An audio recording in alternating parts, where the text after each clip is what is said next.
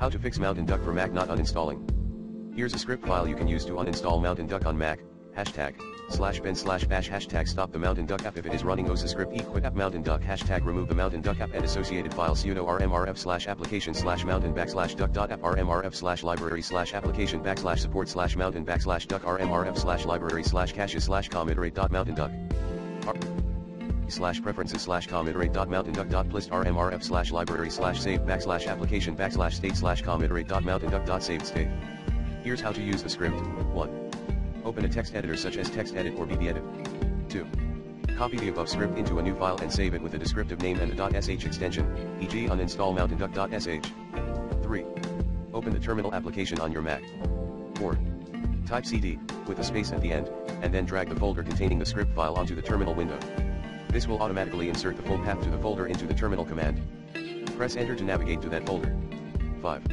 Type mod +x uninstall -mountain-duck.sh and press enter to make the script executable. 6. Type /uninstall MountainDuck.sh and press enter to run the script. Enter your admin password if prompted. 7. The script will now remove MountainDuck and all associated files from your Mac. Note, before running the script, make sure to save any important work you have open in MountainDuck and any other applications. Also, be aware that the script will permanently delete MountainDuck and associated files, so make sure you have a backup if you need to reinstall the application later. For starters, use the recommended Clean My Mac X in this video guide.